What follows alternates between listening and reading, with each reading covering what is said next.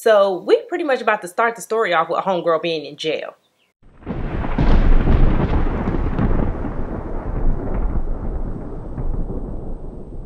Hey y'all, welcome back to my channel. My name is Janae, if you didn't know, and today's video is another true crime episode. So if you're ready, let's go. So as y'all know, today is the third day of Mystery Week. I see y'all in the comments already trying to figure out what the theme of this week is, putting y'all suggestions and guesses in. I love it. I love it. I love to see it. But y'all already know that I'm not gonna let y'all know which one of y'all is right until the end of the series. So y'all got 2 more days.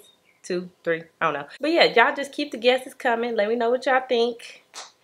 And I don't think I got nothing else to say. Like, I really don't be having too much to say in the beginning of these videos. It don't be a lot of stuff going on in my life. So I really don't be having nothing to update y'all on. I haven't been doing my nails because I'm waiting until Friday to do my nails because I won't be in town next week. So I want to do my nails right before I'm about to leave.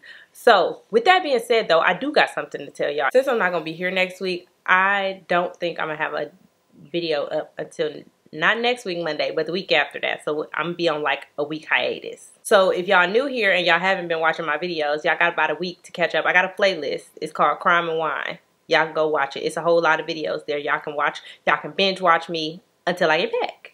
You know, so y'all ain't missing out on nothing. So y'all see where I came from and see where I'm at. And y'all can see how I grew. But yeah, with all that being said, we're going to go ahead and get into today's video. And today we are talking about Melissa Ann Shepard. And when I tell y'all this lady has no chill. She has absolutely no chill. I mean that.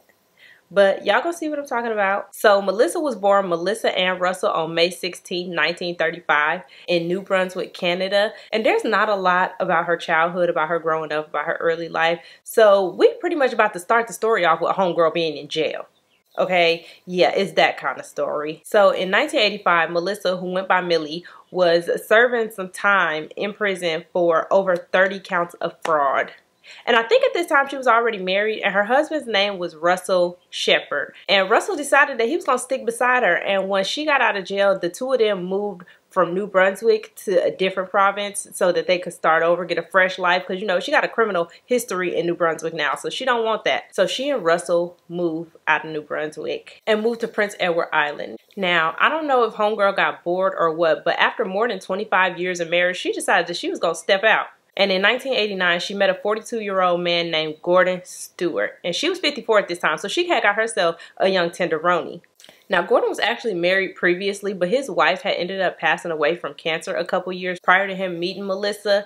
And when he met her, she pretty much did and said all of the things that he wanted to hear. Because, you know, she's a little bit older than him, so she's, you know, pretty much macking him, making him feel like she's everything that he needs at this stage in his life. And Gordon, he had a little bit of money because he was retired from the army and he would get a pension. And so he had a nice little chunk of change sitting in the bank. And so when Melissa swooped in, it was nothing for him to fly them out to Las Vegas so that they could get married. Mind y'all, she's still married to Russell, which is probably why they went to Las Vegas. She was probably the one who suggested it because she knew she couldn't get married in Canada because it's illegal. Now, at some point, she would end up getting a divorce from Russell, but I don't know when that happened, but I do know that it wasn't before she married Gordon. Now, Gordon was known to have a drinking problem, but once he married Melissa, it got so much worse. He started having blackout spells, multiple jail visits, multiple hospital visits, and during those hospital stays, they would even find drugs in Gordon's system. So not only was he now drinking, he was also taking drugs as well. So as you can imagine, the relationship started going downhill because of this. They had money problems now, Gordon's drinking problem, and on top of that, his drug problem. Like, it just was not looking good for this couple. But they decided that they wanted to give it a try, and they figured that moving away from the town that they was in to a new place, they would kind of just, you know, get a fresh start. But that did not ring to be true. So it's 1991 and Melissa and Gordon are now in their new town, and they decide to go. I don't know if they were trying to go on a day trip or if they was just going on a ride. I don't know. But whatever the case was, Melissa would end up at a police station reporting that she had been, I don't think YouTube liked this word, raped. And while she was making this report, she kind of just slipped in there that she accidentally killed her attacker. And I'm really feeling like you should have led with that, but neither here nor there. So according to Melissa, she said that she had been attacked and somehow she was able to escape. So she hopped in her car and put that thing in reverse, but that's not what she was trying to do. So when she put it in gear and hit the gas, she went backwards, and apparently her attacker was behind the car.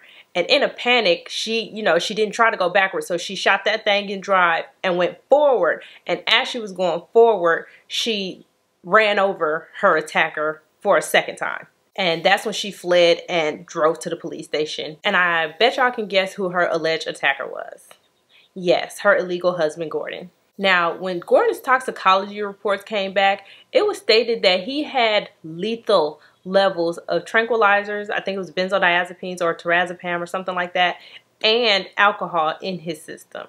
So he was highly, highly inebriated to the point where if he hadn't been run over with the car, he was probably going to die anyways. So now, because of all of this, Melissa was charged with manslaughter and she was sentenced to 6 years in prison, but she would only end up serving 2 before she was released in 1994. And after she got out of jail, she kind of did like a little media tour about domestic violence and kind of somewhat became an advocate or a spokesperson for survivors of domestic violence. But eventually she would end up deciding that she needed a fresh start. And Melissa and these fresh starts, like, why you keep trying to start over, girl? Can't you see that trouble follows you? But anyways, so she went to Florida for her fresh start. And while she was in church, she met a man named Robert Frederick. And Robert was an older man. He was in his early 80s. And I think from what I read, I think she might have met him online when she was in Canada, and that's the reason she came down. I'm not 100% sure about that though, but I do think she met him online, and that's why she went to Florida for her fresh start, to restart with Robert, and then she met him at a church. But however the situation went, they was engaged 3 days after meeting, and a month after that, they would be married in Nova Scotia. And right away, they started blowing money fast. Now, as y'all can imagine, this is not Melissa's money that they blowing.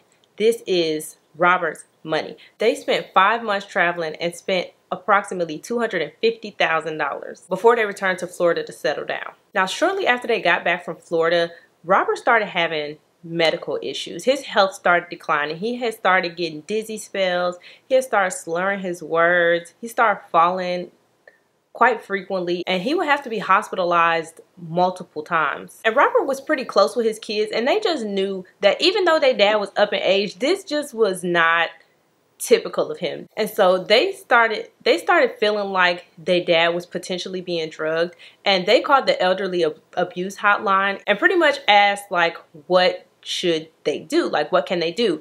And so the hotline told them that they should hire a 24-hour nurse or home care aide so that they can make sure that their father is being treated properly. And when Melissa was made aware of this, she was hot. She was pissed. She wasn't going for it. She threatened to sue the elderly abuse agency, and she called one of Robert's sons and left a super nasty message. Now, she sounded real nice in the message, but her words was real nasty. She pretty much said that her and Robert was about to meet with a lawyer, and that Robert was going to be changing his will, and he was going to leave all the money to Melissa now, except for the portion that was set aside for his kids. The money that his kids was going to get was now going to be going to the Christian retreat.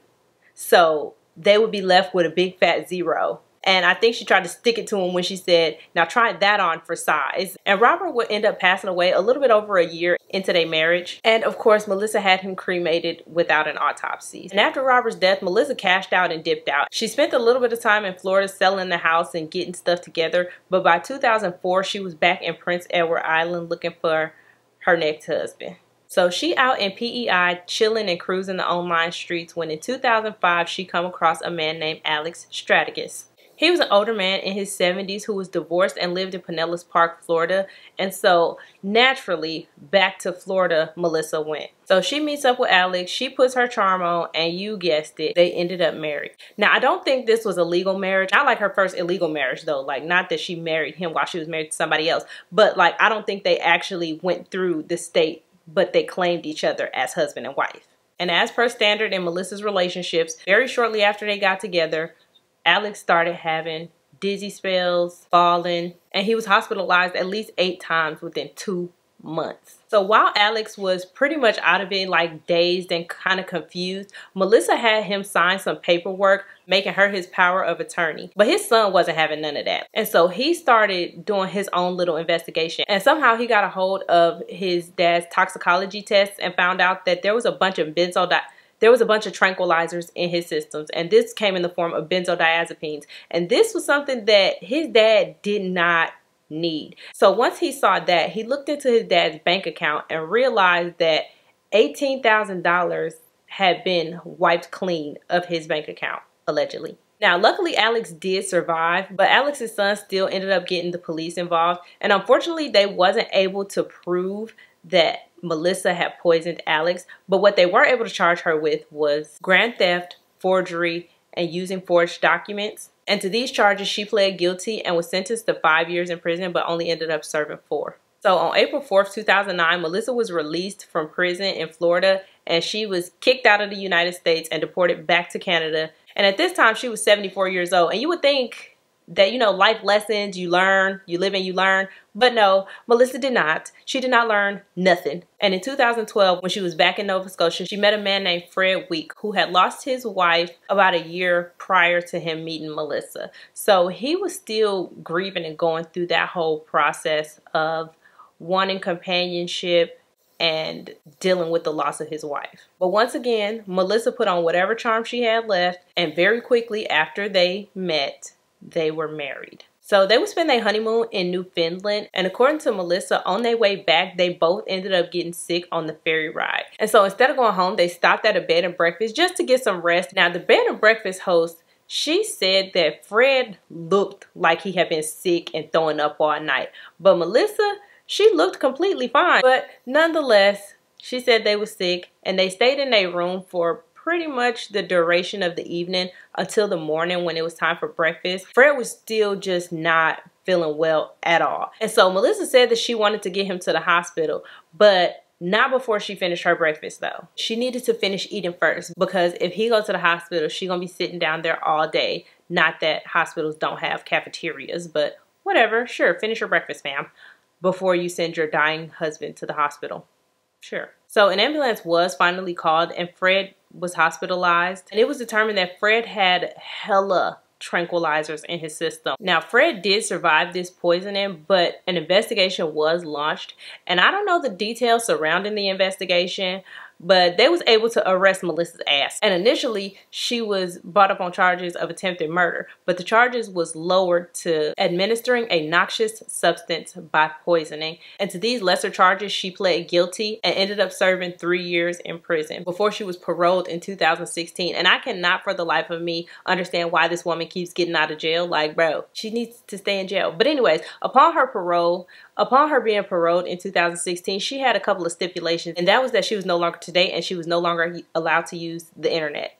Like, can you imagine being paroled and they be like, you cannot touch the internet? But do y'all think she listened though? Tell me y'all think she listened so that I can tell y'all she did not. Because just a couple months later, she was caught in a Halifax library on some dating websites. And obviously that was a violation of her parole, and she was brought up on charges of violating her parole, but the charges were later dropped. And so as far as I know, Melissa is still a free woman to this day. And I just don't understand how. I really don't get it. I don't understand why this woman is allowed to be free. Unless she died. Let me check. I don't know. I didn't see nothing that says she died, so she probably still out here. I mean, she'd be 88 by now, but that don't mean she ain't out here still stealing and killing. Like, But yeah, y'all, that's all I have for this case. Thank you so very much for watching. Don't forget to like, comment, and subscribe. Let me know what y'all think the theme of this week is, and I will see you all in the next one. I'm trying to wait until, well, what was I saying? So Melissa was born, Melissa Ann Russell, on April. Nope, she wasn't even born in April. She was born in May. She said that she was going to flap her wings and fly the coop. Is that what they say? I don't even know. Instead of going straight home, they stopped at it's not an Airbnb. What'd they do? I don't know what they did. What'd they do? Where'd they go?